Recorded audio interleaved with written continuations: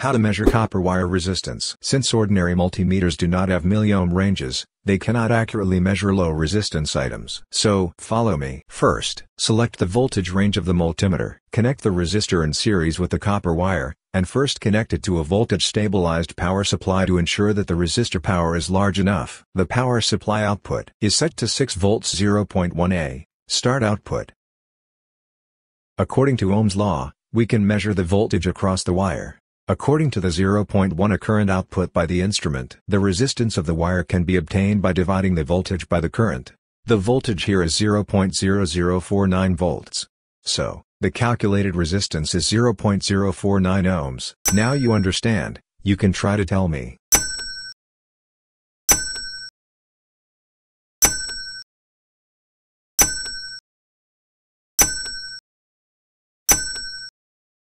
This is the exact resistance value of the copper wire. Directly using the ohm range of an ordinary multimeter is not accurate.